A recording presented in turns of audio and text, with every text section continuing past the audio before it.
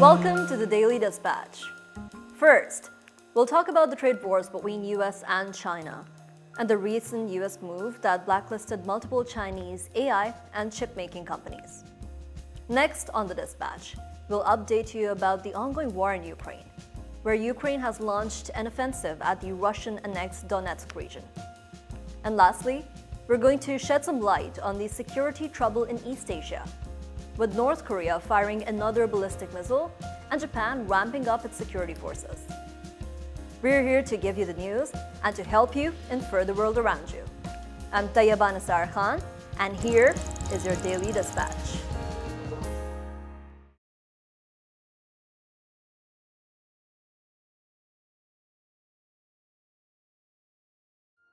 The United States of America has added 36 Chinese companies to a trade blacklist, doubling down on the efforts to slow what it calls China's development of advanced chips and technologies for military uses. This move by the Commerce Department means that American companies will require to obtain licenses from the United States government to export the critical technologies to their Chinese customers.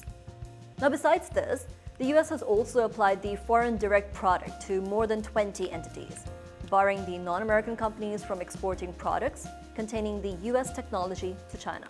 Now, the 36 companies put on a trade blacklist include the Yangtze Memory Technologies, also called the YMTC, which is China's largest memory chip producer.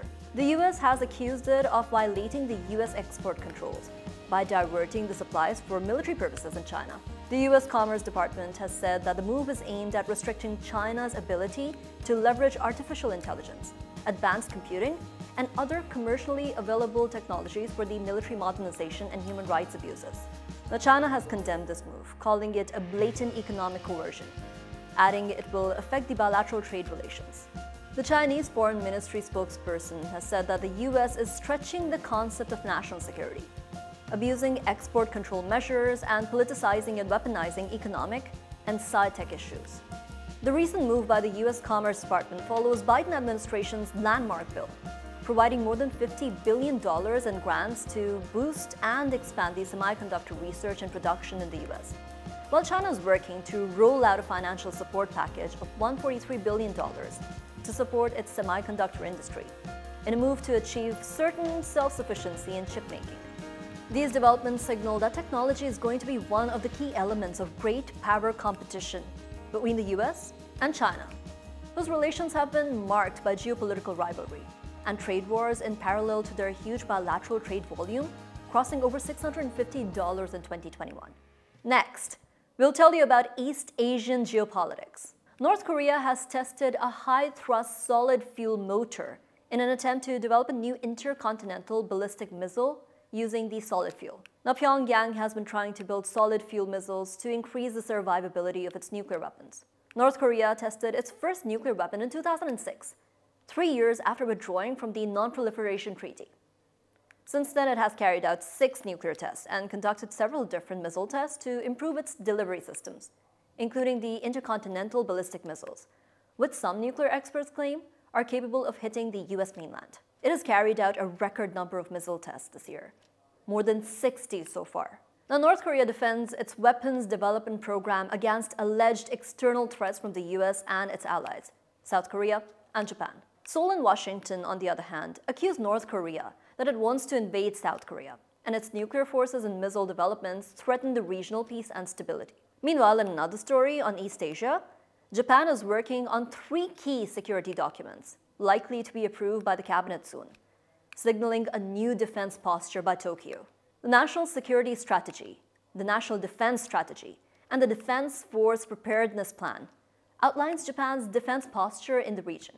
The documents call for acquiring long-range Tomahawk missiles, which have a range of more than 1,000 kilometers, capable of reaching the east coast of both China and Russia. It also plans to develop its own missile systems in the region, which has 3 nuclear-armed states. Japan is also planning to increase its military budget. It has justified the need for an increased military budget in the face of growing modernization of China's defense, as well as North Korean missile threats. After the World War II, Japan pursued a policy of what it calls the defense-only defense policy, restricting its defense spending to 1% of its GDP. But in recent years, Japan has been rethinking its defense posture, After the World War II, Japan pursued a policy of what it calls the defense-only defense policy, restricting its defense spending to 1% of its GDP. But in recent years, Japan has been rethinking its defense posture. As Japan prepares the next year's budget, its Prime Minister, Fumio Kishida, has already announced plans to increase the defense spending to an amount equivalent to 2% of the gross domestic product within the next 5 years from the traditional 1%. That would take Japan's annual defense budget to more than $80.55 billion, giving the country the world's third largest military budget after the United States and China at their current levels. In some updates from the war in Ukraine now, the Ukrainian forces shelled the Donetsk region in what the mayor of the city has called the most massive strike since 2014. He said Ukrainian troops fired 40 rockets from the multiple launcher systems, hitting multiple targets, including the civilian infrastructure. Now, Donetsk is one of the 4 regions that Russia annexed and proceeded to hold a referendum in September, which Ukraine and its allies denounced as a sham and coercive. The other 3 regions are Luhansk, Kherson, and Zaporizhia. Despite the referendum, Donetsk is militarily contested between Russian and Ukrainian forces. Fierce battles were witnessed in the recent weeks in Donetsk, with control shifting with combat successes and failures between the military forces of Kyiv and Moscow. Donetsk rocket attacks come in the wake of heavy fighting in the east and south of the country. Last month, Ukrainian forces recaptured the southern city of Kherson from the Russian forces. It had been under the Russian control since the war started in February 2022. It has also come under heavy shelling in the recent days by Russia, with rockets hitting energy infrastructure among the other targets. Now, the last few weeks have seen significant military developments in the Russia-Ukraine war, with 2 Ukrainian drone strikes hitting the Engels air base, which hosts Russia's fleet of strategic bombers, while Russia's long-range missiles hit targets in Kyiv, including communications and energy infrastructure. Meanwhile, the US is planning to supply Ukraine with Patriot missiles to counter the long-range missiles by Russia, which the latter calls legitimate targets if supplied to Ukraine. We'll also briefly wrap up some other headlines from around the world. Now let's take you to a story on the rising economic competition, where a review of the US trade policies by the WTO, the World Trade Organization, is taking place in Geneva. China's ambassador to the World Trade Organization, Li Chenggang, stated that clearly the United States is a unilateral and bullying hegemonist. China has also called the US a destroyer of the multilateral trading system and urged Washington to adhere to the WTO rules and safeguard the multilateral trading system.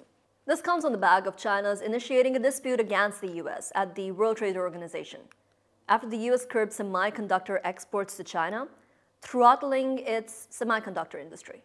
Other countries like China and Russia, as well as the European Union, have also criticized Washington's trade policies.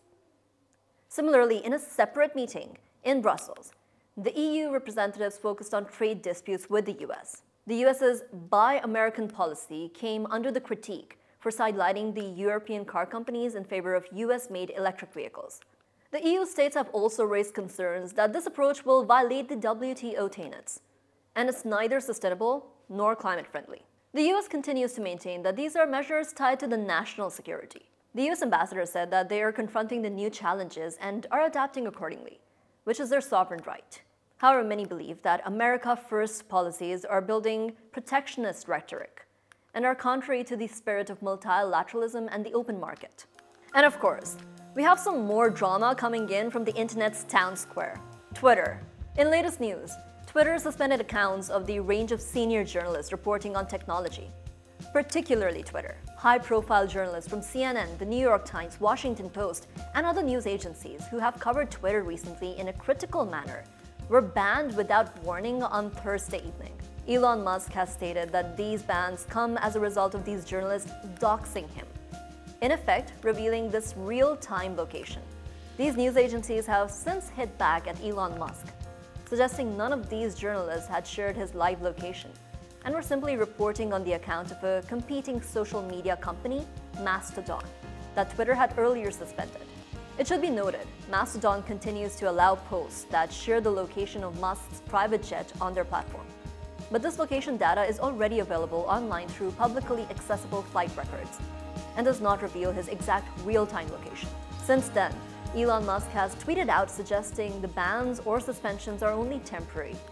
But with new controversies surrounding Twitter every day, It looks like the company's new CEO's claims of building a platform enabling free speech will continue to be under question.